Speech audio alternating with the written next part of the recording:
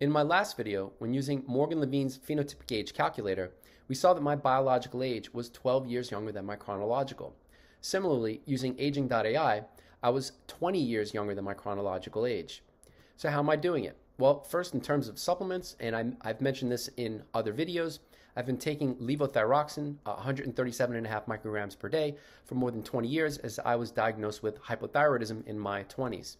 Now, although I took it out for my last blood test, I included methyl B12 for this blood test once every 3 days, 1,000 micrograms, so about 300 micrograms per day, with the goal of reducing my homocysteine, and that'll potentially be a topic for another video.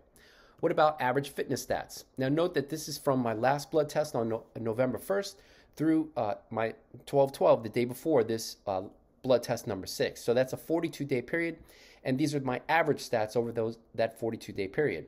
So I weigh myself every day. My average body weight was 155 pounds, so about 70 kilograms. Resting heart rate, RHR, about 42 beats per minute, BPM.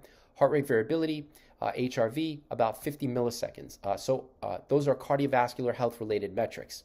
Now, for the previous blood test number 5 in 2021, and for that period, it was from September 2nd through 10/31, October 31st of this year.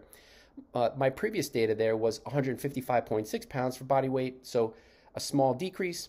And then resting heart rate was a little bit lower in the previous test, and heart rate variability was a little bit higher on that previous test. So for this test, those data actually went in the wrong directions. Now, because I have a 42-day period for this blood test and a 59-day period for the last blood test, I can compare those two groups of data using a two-sample t-test.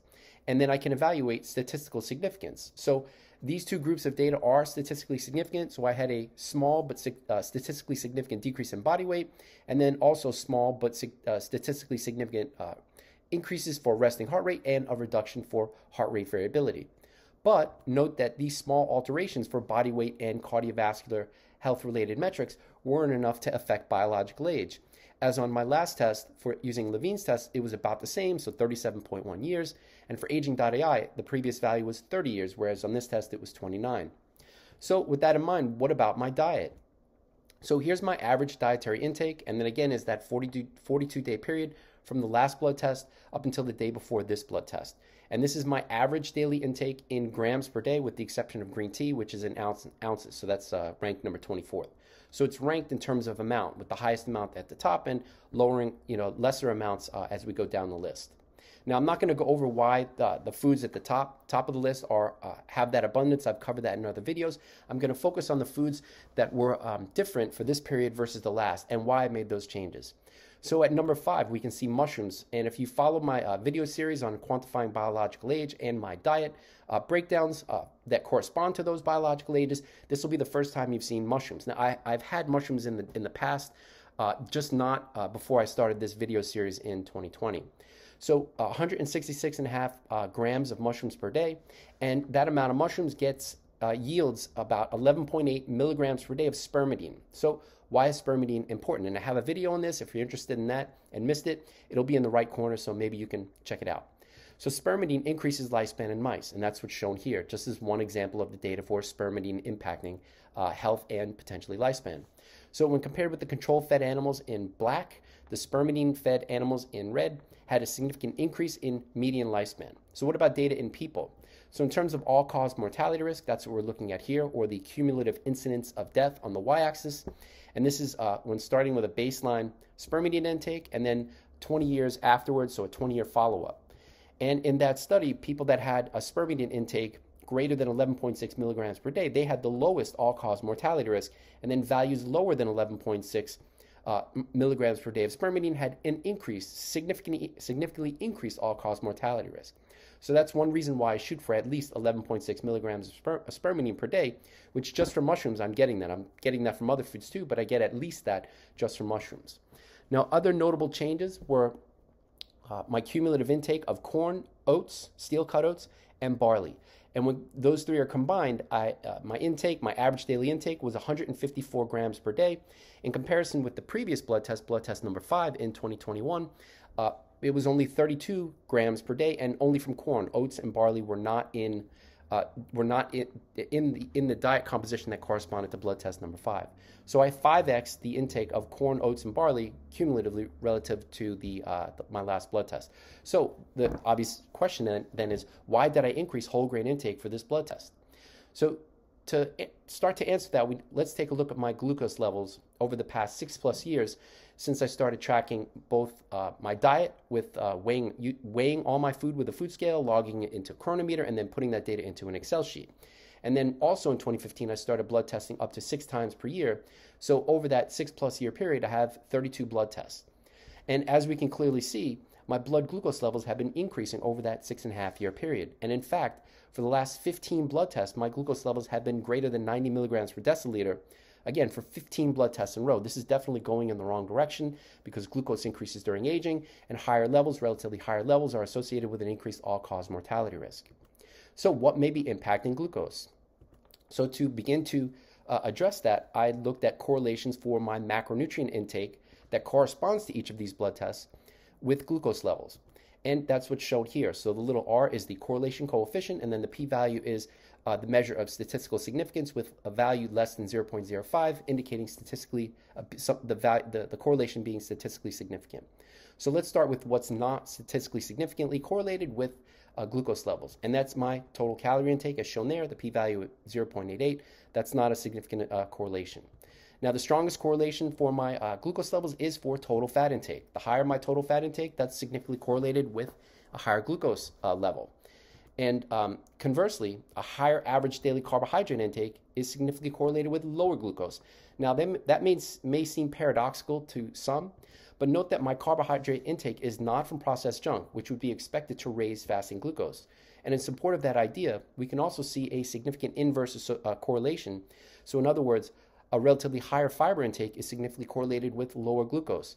So most of my carbohydrate intake comes from fruits, vegetables, nuts, and seeds, and some legumes, and those are fiber-rich foods, which may explain why carbohydrates, in my case, are significantly correlated with lower glucose.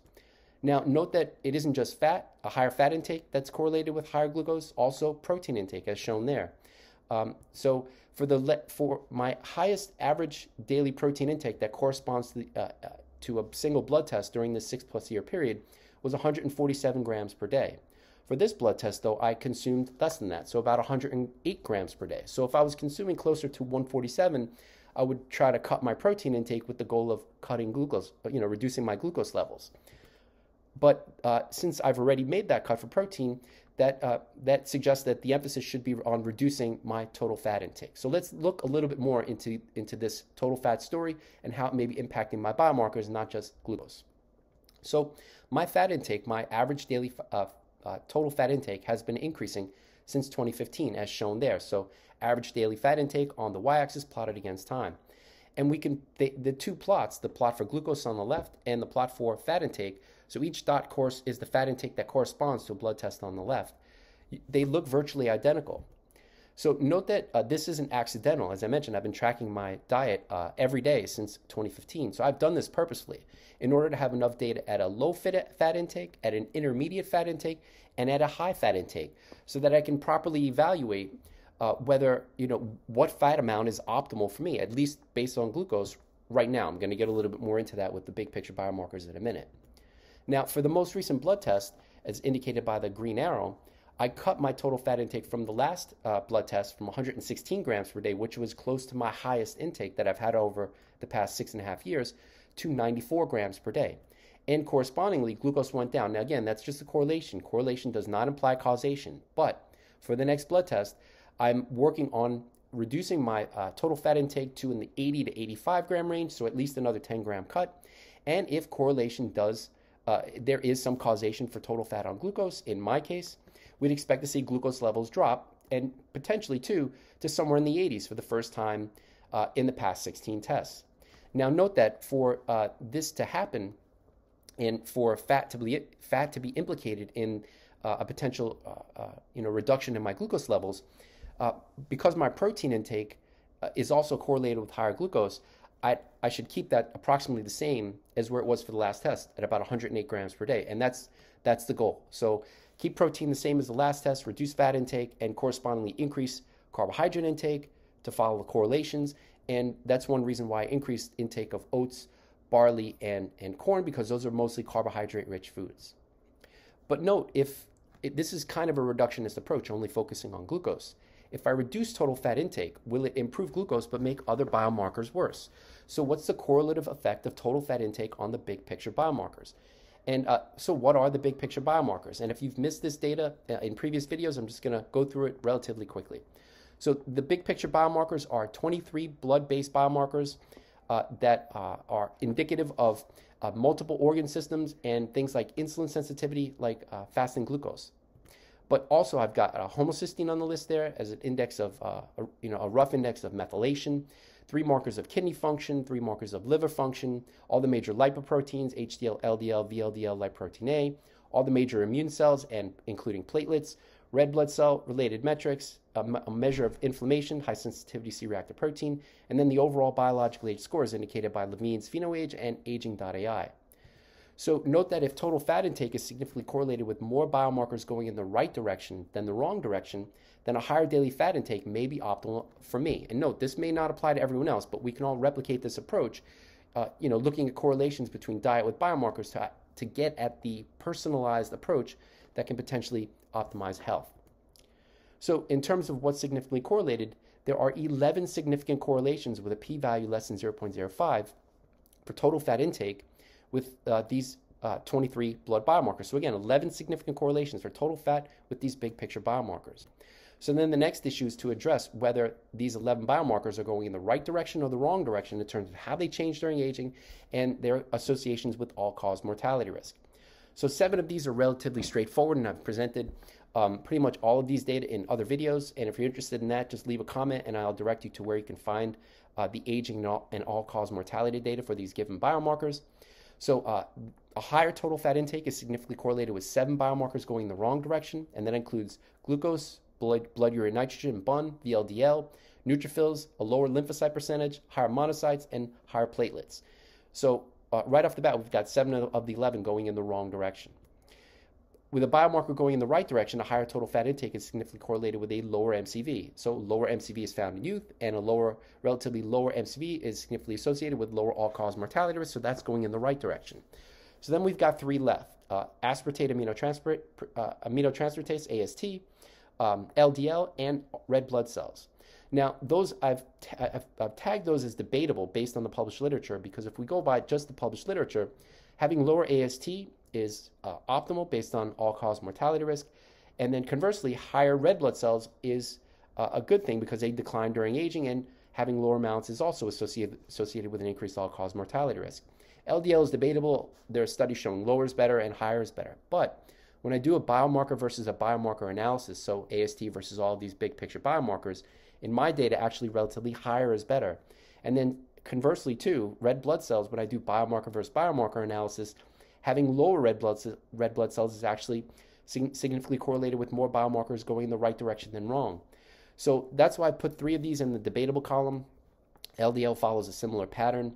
But for sure, we've got these 7 that are going in the wrong direction, 7 of the 11. So from that, I conclude that having a higher average daily fat intake is significantly correlated with more big picture biomarkers going in the wrong direction than right. And note that beyond just the correlations with glucose, this explains why I reduced fat intake for this most recent blood test, and then correspondingly why I increased my carbohydrate intake predominantly from corn, oats, and barley. So what does the rest of the diet look like? I've already shown my protein intake and the first 26 foods. What about the rest of the diet?